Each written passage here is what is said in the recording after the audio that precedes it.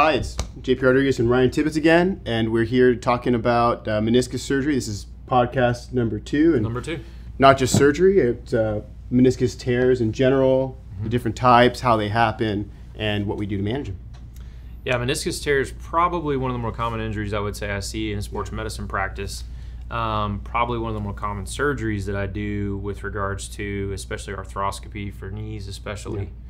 The gamut from the young athlete even to the older degenerative meniscus tear, no one is immune to not getting a meniscus tear. Kind of typical presentation for you, when you see that in a younger athlete, what's that kind of mechanism? How do they present?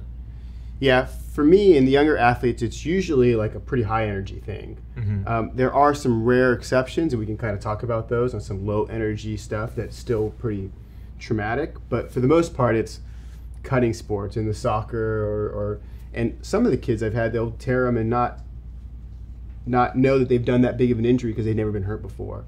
Right. But usually characterized when those acute ones, lots of swelling, no pain before, and pretty notable disability, and sometimes some clicking or catching or those mechanical symptoms that we're always focused on. In some of those unique cases, in the cases where the meniscus can actually tear, the meniscus being the C-shaped cartilage on the inside and outside of the knee, you can get certain tear types that actually displace and can block motion. A bucket handle tear is one that's actually specific where people can't even move their knee. So there's some different types. As you kind of move into more of your weekend warrior, middle-aged, if you will, kind of athlete, those are similar presentation, usually not as high energy, depending upon what the mechanism may be. Do you see a difference with regards to how they present? Or yeah, it's usually, like you said, it's not as high of an energy, and sometimes there's even a little bit preceding pain. Right. Like you're like, my knees were a little achy, and then I did this, and then I felt something, and like you said, low energy. Like I just did a little twist, or I got up, or even it didn't hurt me that bad at the time, and the next day, I'm sure you hear that story. Yeah, and I always feel like with those patients especially, there's always a twisting or rotational moment that they can usually recall. I think as you move into the little bit older population who are beginning to develop some arthritis, when they have more of a what we call a degenerative meniscus tear, they have like the really low energy, things that you would be even questionable about. They were leaning down to do something and stood up and they felt some pain, or they were descending stairs and stepped and felt something. Right. The thing is that they can go on to be fairly symptomatic, and they do really well whenever it's an acute, tear. So what are your kind of, as you get into the degenerative tears, I know there's a lot of controversy with regards to arthritis, meniscus tears, when to treat. Talk a little bit about that with regards to how you approach it. Yeah, I mean, they're kind of the framework for me is that it's really 3 different, like you said, it's 3 different entities. Right. There's acute traumatic, meniscus tears, and I see those in, like you said, those high school athletes when they tear their ACL, that kind of stuff, or even when they don't tear their ACL. And then, like we talked about, the second category being a degenerative tear, but there's no arthritis, right? So somebody's meniscus has just become dehydrated, and maybe we're seeing the first presentation of the, molecular arthritis developing, and then that's where they get these less. And then the final one being like, okay, the arthritis is set in, the meniscus is a vulnerable structure in the setting of arthritis, and that we're here. So I try to make sure that explain to people and come at it from a different view. So when somebody comes in with arthritis and they have a meniscus tear, we're talking about arthriris. Right. And then we're explaining the meniscus tear like in relationship as that's part of it. You've got tears and, bone pain and inflammation and meniscus tears. And it's all just, these are the things that hurt in arthritis. Right. And and then the younger group, it's an easier one too. Hey, these are structures that are necessary for your knee, and they're hurt, and if it's a stable injury, then it might be able to heal itself. If it's an unstable injury, then we can repair it. And that's a little bit of my thinking more recently has been that some of these stable meniscus tears, even in young people, I've had them heal. Right. when they're isolated injuries. And talk about that. So that brings up a good point when you talked about kind of biology of the meniscus. I think one of the big things that people hear about with regards to meniscus tears is the blood supply. Yeah. And so a lot of patients, they hear, oh, I have a meniscus tear, you just need to repair it. And so some of those, speak to part of with regards to the vascular zones and how that's kind of portion of the meniscus is formed in utero, and you can have some tears that don't have good blood supply. Right. And the chances of those in a younger patient healing, if are going to be less, whereas in maybe a degenerative tear, there's some variation, but blood supply is really the question. Right.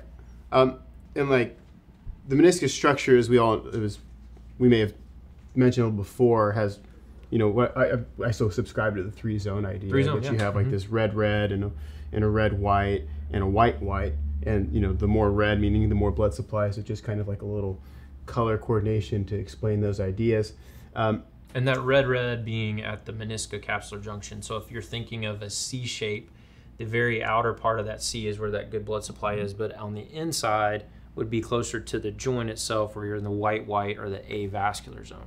Right. And so keep going with regards to that. Sorry. Oh yeah. So for me, it's once again, each one of those stories is a little bit different depending on what group. So we talked about in the young patients when they're in that red zone, and it's a tear that isn't kind of a bucket handle pattern. Right. Then if it's just a little crack in that zone, sometimes those might even be a blood vessel. Right. So because at the teenage years, and I've seen even people as late as they're 19 years old or something like that, right, having a little meniscal blood vessel. I don't see that usually past the age of 20 very often. Right. But in that younger age, they can have a blood vessel that mimics a tear in the red zone. And for those, I try to be pretty conservative about. Because the healing potential is higher. Right, and it might not even be a tear. It might be just right, a little bruise and something else, and then kind of a incorrect, diagnosis on the MRI. So those I'm pretty. Now a bucket handle tear generally doesn't look like a blood vessel. It's longer, it extends farther around, and a lot of times they're already displaced. Right. And when I know they're displaced, then it's like, okay, that's an unstable injury. That's going to need an operation. Right. Especially in that young population. Well, and in that young population too, how often do you see concomitant injuries? You don't always see just an isolated meniscus. A lot of times these high energy meniscus tears come in with ACL. Sometimes they have multi-ligament type things where you're addressing that surgically for something else, and that sometimes guides that treatment. With regards to kind of that middle age group, how aggressive are you with repairs on those patients? And it probably goes back to what we were talking about healing potential, but how do you kind of guide there? Yeah, so I think that's a population that we both see a lot of. And I usually start with a good course of physical therapy when they're a degenerative meniscus tear. There's been a pretty big, body of evidence that's pointing us towards the idea that physical therapy and short-term activity modification can be very effective, even in the long run. As up as long as 5-year results. When physical therapy works, it's not just a temporary fix. And that's another question I always get. If it's torn and it's not going to necessarily heal itself back to normal, how am I going to deal with that? Sorry. How am I going to deal with that for that in the long run? And they always think like, okay, my knee is ruined. And I think we have pretty good knowledge to show that 5 years out, the results on that are pretty good. But not everybody gets that immediate relief. And I think that's one of the challenges is for somebody who's still having pain and they're very disabled and you've done a good 2 months of rehab and activity modification. At that point, I usually feel like it's time to offer a little bit more aggressive. Yeah, and I use symptom-wise too in those patients. So typically we see them at least 6 to 8 weeks out, maybe more acute, but they usually have kind of had this, they remember an injury, they modified their activities, they kind of did some things, maybe not in dedicated therapy, but then they come in, you get the MRI because you have a high suspicion, you see the tear. A lot of times we'll try some conservative treatment. one of the things that I think kind of helps dictate and makes it easy for me is whenever I see true mechanical symptoms, true catching, true, when I say locking, like a grabbing sensation that keeps them from wanting to bend or pivot or twist on a regular basis. And when they see that and that's continuing to be a problem despite that, that's usually my trigger for clinical symptoms to say, okay, now we want to maybe go in and talk about surgery. Some of the patients that I think, you know, they get past that point, they don't have those mechanical symptoms, those are the ones that go on to do well with non-operative conservative treatment. But what about whenever you're having that discussion with the older patient? They have moderate amount of knee arthritis on x-ray. They have narrowing, they're not bone on bone, but then they have an acute injury with come back with an MRI that shows a meniscus tear. Yeah, I'm usually pretty aggressive with the injections at that point.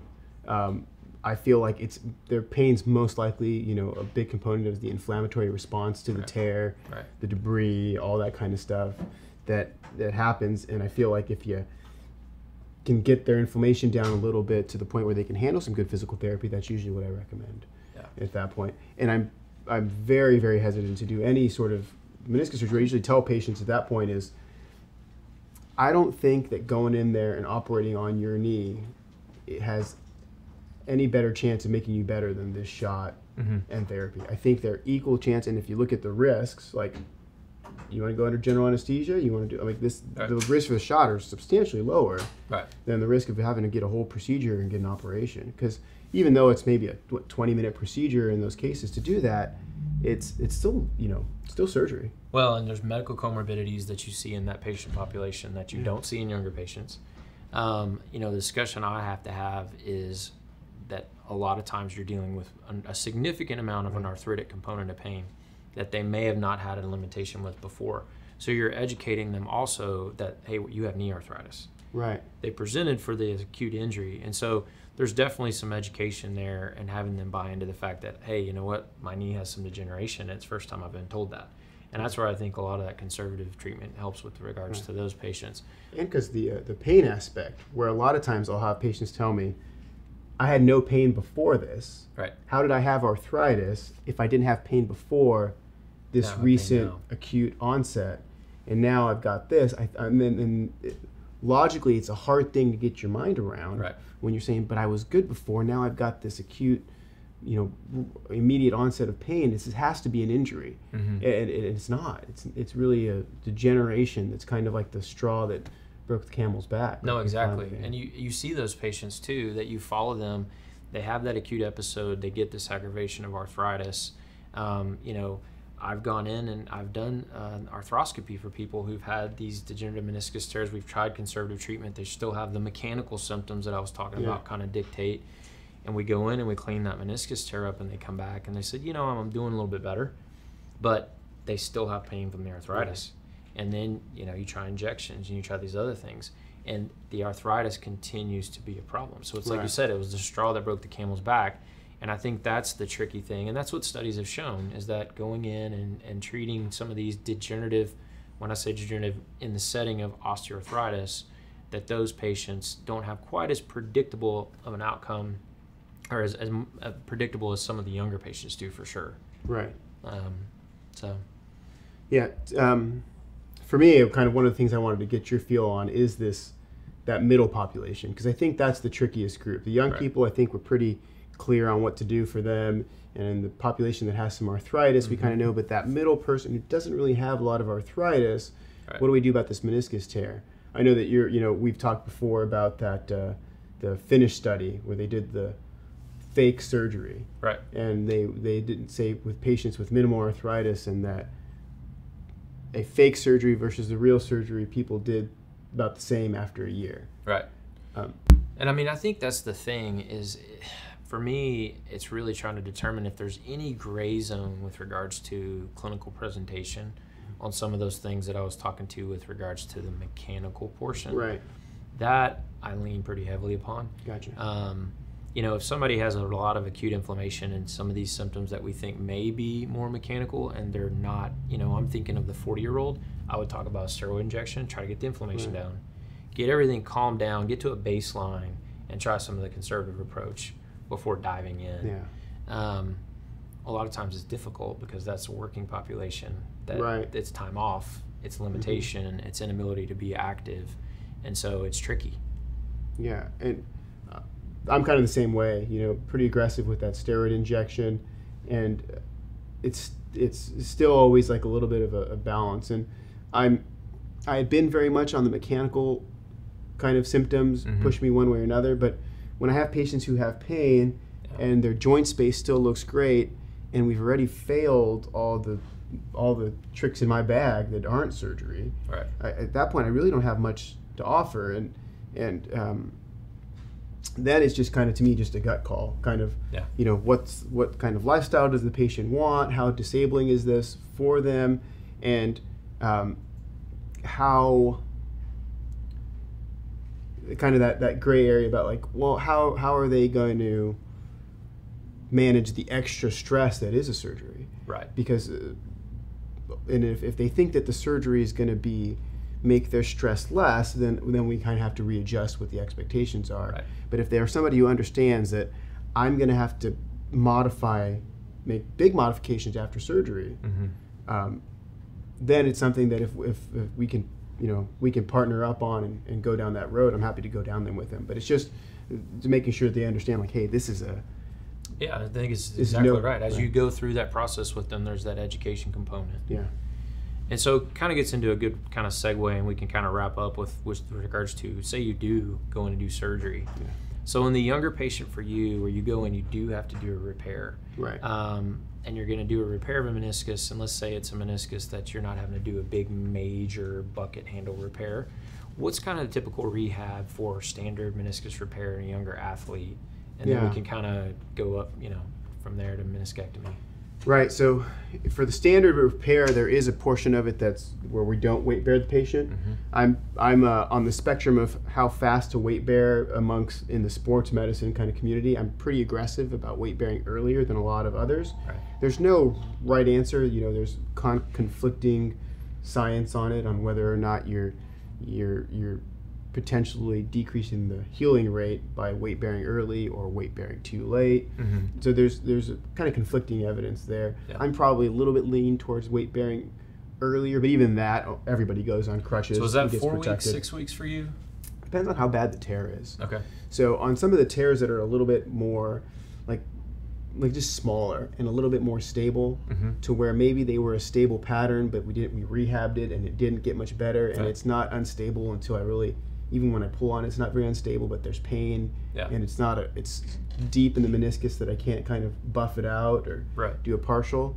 Then in those cases, I'm usually going to start weight bearing somewhere around that 3 weeks, at least a protected weight bearing, and with full weight bearing happening at 6 weeks. Okay.